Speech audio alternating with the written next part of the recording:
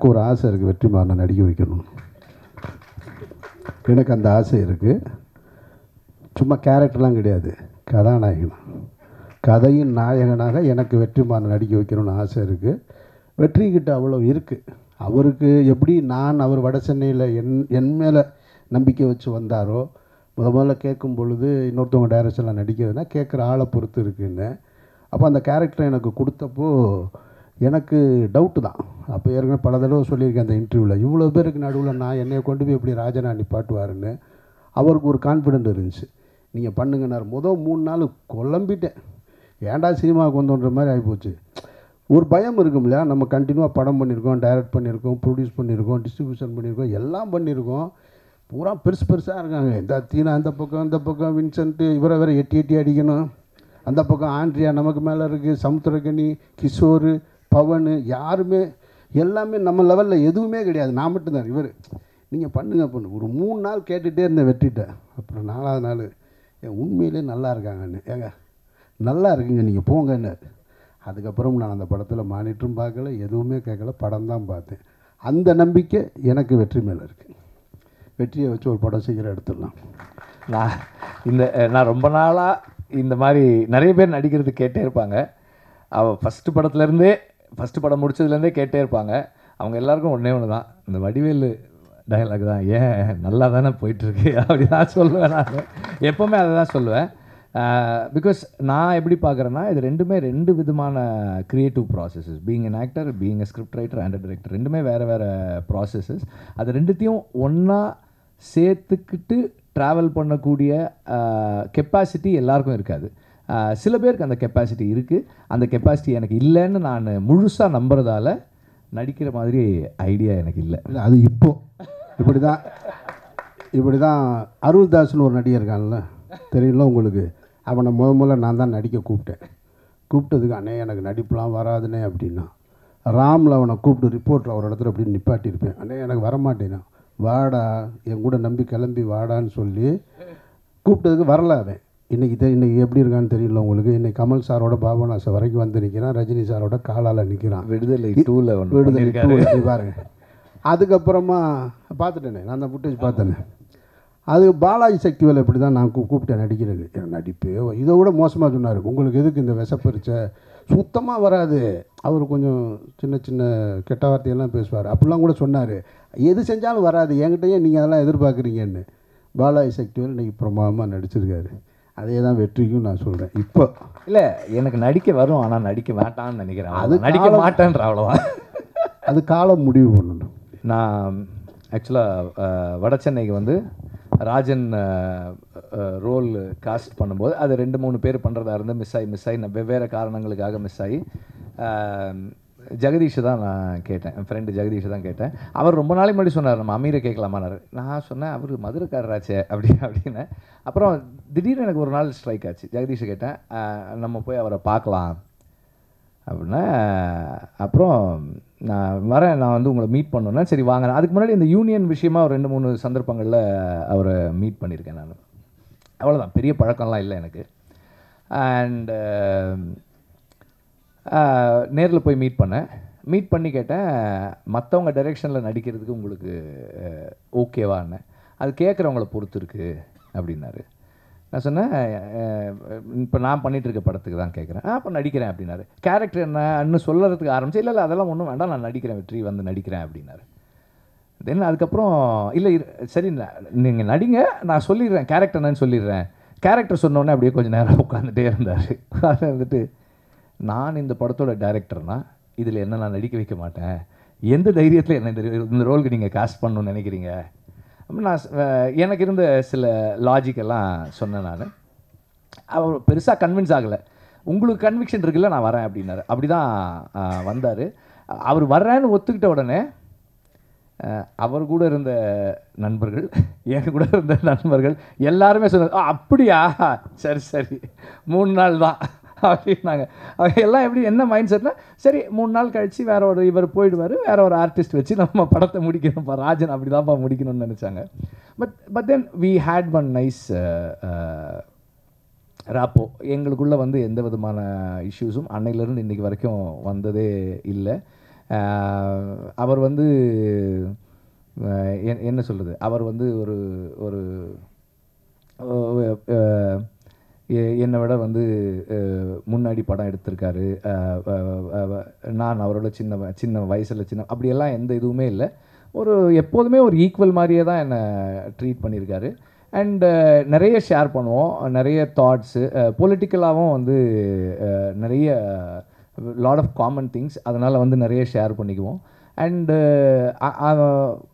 பழக ஆரம்பித்ததுலேருந்து வந்து there is a lot of ideological exchange. And அது வந்து பர்சனலாகவும் சோஷியலாகவும் க்ரியேட்டிவாகவும் வந்து ரெண்டு பேருமே டெவலப் பண்ணுறதுக்கு நிறைய ஹெல்ப் பண்ணியிருக்கு. அண்டு அதனுடைய ஒரு எக்ஸ்டென்ஷன் தான் வந்து எந்த ஐடியா பேசுகிறதா இருந்தாலும் இப்போ ஒன்று அடுத்தது ஆரம்பிக்க போகிறோன்னா டிஸ்கஸ் பண்ணுவோம், இப்படி ஒன்று நடந்துகிட்ருக்கு, இப்படி ஒன்று பண்ணலான்னு இருக்கோம் அப்படின்னு எப்போதுமே பேசிகிட்டே இருப்போம்.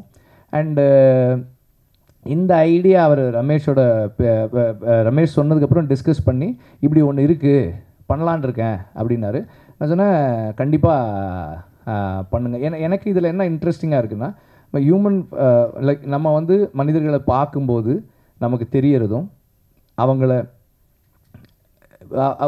நம்ம அதாவது என்ன சொல்கிறது, நம்ம பார்க்குறது மட்டும் உண்மை கிடையாது, அதுக்கு பின்னாடி ஒன்று இருக்குன்றது இருக்கு இல்லையா. அது வந்து அந்த ஹியூமன் ரிலேஷன்ஷிப்ஸில் அண்ட் ஒவ்வொரு சந்தர்ப்பத்துலேயும் ஒவ்வொருத்தருக்கும் ஒன்று இருக்குது. அண்ட் அந்த ஒரு particular aspect of personal life அங்கேருந்து எப்படி வந்து ஒரு பெரிய ஒரு ஸ்பைரல் அதில் வந்து கிளம்புது, ஒரு சின்ன சம்பவம் அது என்னென்னவா மாறுது அப்படின்றது வந்து இந்த ஸ்கிரிப்டுக்குள்ளே இருந்தது. It was very interesting.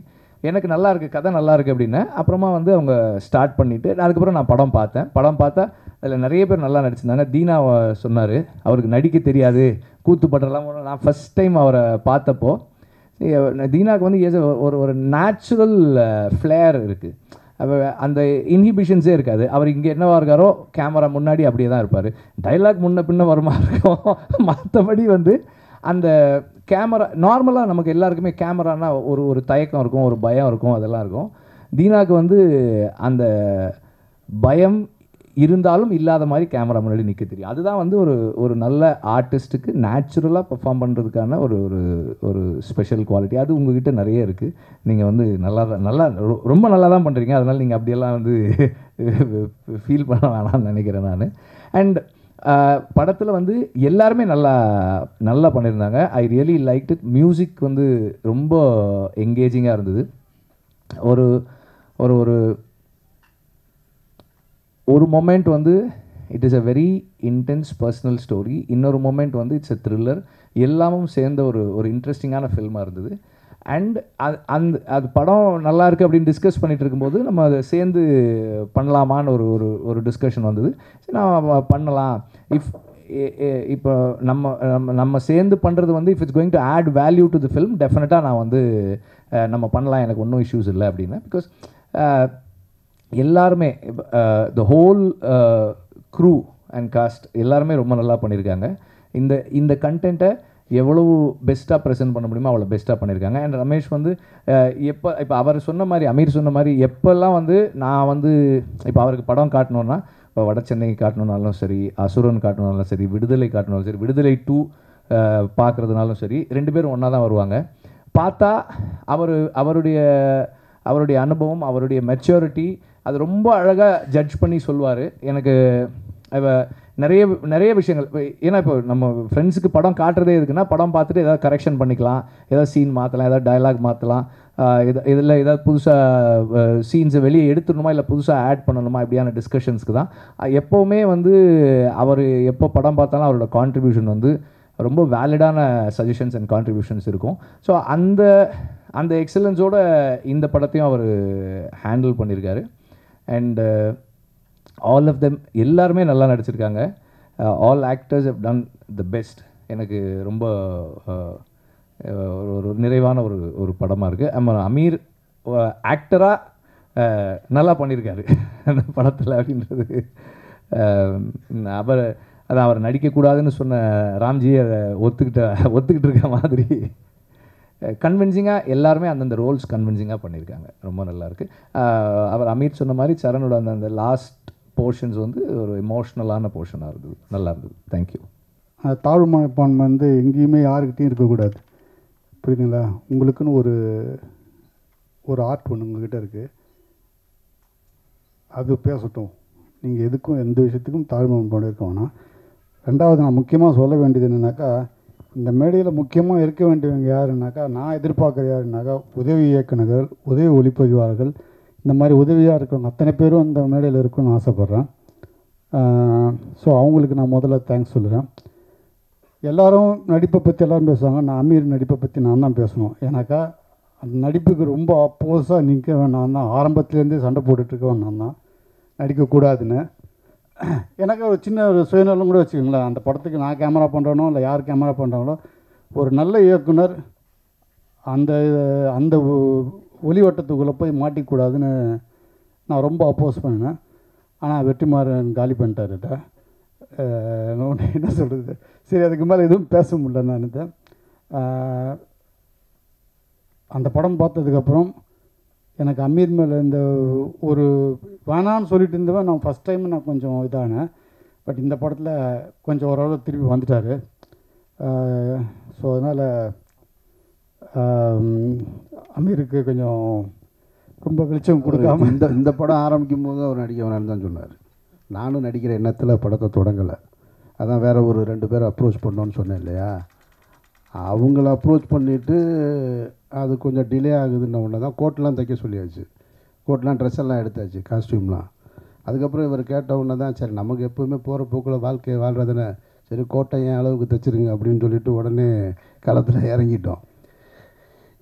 ஒரு நாள் கூட ஷூட்டிங்கில் என்னங்க அதாவது இருக்குது பார் அந்த அவர் போல தான் இவரும். அவருக்கு சுத்தமாக நான் நடிக்கிறது பிடிக்கவே பிடிக்காது. இந்த படமும் பிடிக்கல அவருக்கு. எப்போ சொல்கிறாருன்னா அதுவும் டிஐ முடிச்சுட்டு வந்து சொல்கிறாரு, பரவாயில்லைங்க தேறிடுவீங்க அப்படின்றாரு. இவ்வளவு தான் அவர் சொன்னது. இப்போவும் அடுத்து ஏதாவது தினம் ஆஃபீஸில் ஏதாவது கதை கேட்டுக்கிருந்தா தயவு செஞ்சு பண்ணிடுறாங்க, ஒழுங்காக டைரக்ஷன் பண்ணிக்கிட்டே இருங்கன்றாரு. எனக்கும் ஆசை தான், ஆனாலும் டைரக்ஷன் சும்மா இருக்குது பாருங்களேன், அது தாங்கவே முடியாது. அதனால் அப்பப்போ கொஞ்சம் இப்படி ரிலீஃபாக போயிட்டு வந்துடுறேன்னா. அப்புறம் தீனாஸ் பற்றி சொல்லும்போது தாழ்வு மனப்பான்மைன்னு அவர் இருந்ததுன்னு சொன்னார். தீனாவுடைய அறிவு எனக்கு தெரிஞ்சு இங்கே பாதி தமிழ் சினிமாவில் பாதி பேருக்கு கிடையாதுன்னு நினைக்கிறேன் நான். தீனா இந்த சமூகத்தை பற்றி புரிஞ்சு வச்சுருக்கிறது, தமிழ் சமூகத்தின் மேலே அக்கறையோடு அவர் பேசுகிற நேர்காணல்கள்லாம் பார்த்தோமாக்கும் ஒரு தலைமுறையே உருவாக்குவாப்பில். எனக்கு தெரியும் தீனா யாருன்னு. அது சும்மா ஒரு தொழில் ரீதியாக ஒரு டெக்னீஷியனாக ஒரு டைரக்டர் மேலே கொடுக்குற அந்த ரெஸ்பெக்ட் தான் எங்கள் 2 பேர் மேலே. மற்றபடி அதெல்லாம் இதை பார்த்தா பயப்படுற பிள்ளை மாதிரியா இருக்குது, இது பயப்படுற முகமாக அது. அப்புறம் முக்கியமான விஷயம், கவிஞர் சொல்லும்போது சொன்னார், மண்ணை நேசிக்கிற 2 இயக்குநர்கள் சேர்ந்து ஒரு படைப்புன்னு. நீங்கள் உடனே பெரிய புரட்சி படம்னு நினச்சிடாங்க தயவு செஞ்சு, அப்படிலாம் கிடையாது. கம்ப்ளீட் ஒரு கமர்ஷியலு, ஒரு எமோஷனல் த்ரில்லர், ஒரு நியூ எக்ஸ்பீரியன்ஸாக இருக்கும், அவ்வளோதான். கண்டினியூ பண்ணதுக்கு இன்னும் ஒன்றும் இல்லை. வெற்றிமாறனுக்கு ஒரு ரெக்வெஸ்ட்டு, தயவுசெய்து நீங்கள் நடிக்க போயிடாதீங்க. 2 விஷயம் சொன்னாங்க. அசிஸ்டன்ட் டைரக்டர்ஸு, அசிஸ்டன்ட் கேமராமேனு, அதில் மாற்று கருத்தே கிடையாது. ஏன்னா அங்கேருந்து தான் இங்கே வந்திருக்கேன் நானும், அவரும் அப்படி தான் வந்திருக்காரு, எல்லாருமே அப்படி தான் வந்திருக்கோம். இது வேறு வழி இல்லை. அவர்களை நாம் சும்மா கூப்பிட்டு சொரிஞ்சு விடுறது, பாராட்டுறது இருக்கு இல்லையா, அது எனக்கு எப்போவுமே உடன்பாடு கிடையாது. இந்த மேடைகளை பார்க்கும் பொழுது நான் அப்படி தான் பல மேடைகளை பார்த்துருக்கேன். உங்களுக்குள்ளே ஒரு ஃபயர் வரணும், அதுதான் உங்களை திரும்ப இந்த மேடைக்கு தூக்கிட்டு வருமே தவிர, இந்த படத்தில் அசிஸ்டன்ட் டைரக்டர் நல்லா வேலை பார்த்தாங்கன்னா, எந்த படத்தில் அசிஸ்டன்ட் டைரக்டர் நல்லா வேலை பார்க்கல. அவங்க இல்லைன்னா சினிமாவே இல்லை, அசிஸ்டன்ட் கேமராமேன் இல்லைன்னா சினிமாவே இல்லை. அதுவும் என்னைய மாதிரி வெற்றி மாதிரி ஆள்கிட்ட வேலை பார்க்கணும்னா அவன் வேறு ஒரு தவம் செஞ்சு தான் வந்திருக்கணும். ஏன்னா எல்லாத்திட்டையும் அவங்க தான் வாங்குவாங்க. அதுவும் நான் வெற்றி வேறு மாதிரி திட்டுவார், நான் வேறு மாதிரி திட்டுவேன். ஆனாலும் அதை பொறுத்துக்கிட்டு எங்ககிட்ட வேலை பார்க்குறது இருக்கு இல்லையா, அது எதுக்குன்னா நீ இந்த இடத்துக்கு வரணும், இந்த சென்ட்ரு சேரில் ஒரு நாள் வந்து உட்காரணும் அப்படின்றதுக்காக தான். அதனால் அவர்கள் இந்த மேடையில் இல்லைன்றதுனால அவர்களுடைய உழைப்பு இல்லைன்னு ஆயிடாது. அதனால் அவர்களுக்கு என்னுடைய வாழ்த்துக்கள். படம் பற்றி இதுக்கு மேலே ஒன்றும் சொல்கிறதுக்கு இல்லை. படத்தை நீங்கள் பாருங்கள். படம் காப்பி ரெடி ஆக போகுது, டிசம்பர் ரிலீஸ் வச்சுருக்கோம். அடுத்தடுத்து இசை வெளியீட்டு விழா, இனி ஒன்றா சிங்கிள்ஸு, டீசரு, ட்ரெய்லர்னு அதை நோக்கிய பயணம்தான். அந்த பயணத்தில் நம்ம சொல்லுவோம் இல்லையா, இந்த பள்ளிக்கூடத்தில் படிக்கும் பொழுது வீட்டில் ஏதாவது ஒன்று ஸ்கூலில் செஞ்சு கொண்டு வர சொல்லுவாங்க, அதுக்கு பேர் என்ன சொல்கிறது, ப்ராஜெக்ட் செஞ்சு கொண்டு வந்து டீச்சர்கிட்ட சப்மிட் பண்ணுறது மாதிரி நாங்கள் எல்லோரும் சேர்ந்து ஒரு ப்ராஜெக்ட் கொண்டு வந்து இந்த டீச்சர்கிட்ட சப்மிட் பண்ணிட்டோம். இனி அவராச்சு இந்த படமாச்சு. ஸோ அவ்வளோதான், நன்றி. நான் எல்லாத்தையும் சொல்லிவிட்டு நிக்கிலை சொல்லாமல் விட்டேன். ஏன்னா என்னுடைய முதல் படத்துலேருந்து நிக்கில் முருகன் எனக்கு தெரியும், சொல்லி ஆள் கூட்டு வந்திருக்காப்புலன்னு நினைக்கிறேன். சரி, அப்போ இவ்வளோ வருஷம் சினிமாவிலேருந்து அது கூட சேரணும், அப்படி என்ஜாய் பண்ணுங்கள். நிக்கில் பற்றி தெரியும் உங்களுக்கு, பரபரப்பான ஆள், எல்லா டைரக்டர்களையும் இயக்குறவர் அவர், இயக்குனர்களின் இயக்குனர் அவர். அதனால் நிக்கில் செய்கிற பல விஷயங்கள் எனக்கு பிடிக்காது, உண்மையை சொல்கிறேன், பிடிக்காது. ஆனால் நிக்கிலோட வேலை செஞ்சுக்கிட்டே இருப்பேன். அதுதான் நமக்கு பிடிக்கலைன்றதெல்லாம் ரொம்ப முக்கியம் இல்லை. நம்ம கொடுக்குற வேலையை ஒருத்தர் சரியாக செய்கிறாரா அப்படின்றது தான் முக்கியம். நிக்கிலோட ஜாப் அதுதான். நம்ம ஒரு வேலை கொடுக்குறோம், அதை சரியாக செய்கிறாருன்னு, அதை செய்கிறதுல நிக்கில் வந்து கில்லாடி எப்போவுமே. ஸோ அதனால் நிக்கிலோட இன்னமும் நான் பயணிப்பேன். வாழ்த்துக்கள் நிக்கில்.